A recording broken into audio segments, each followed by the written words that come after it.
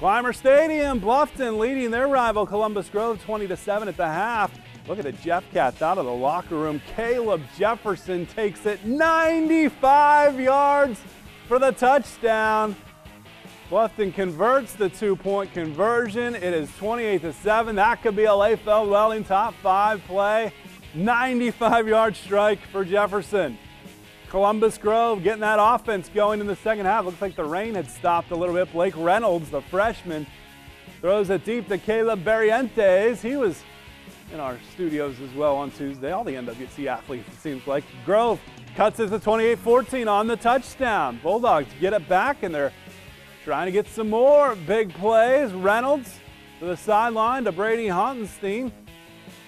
Down to the 1-yard line, and then Hontenstein punches it in for the touchdown. Columbus Grove comes all the way back within 1, but Bluffton, I should say. I saw the red. Bluffton gets the win. 28-27.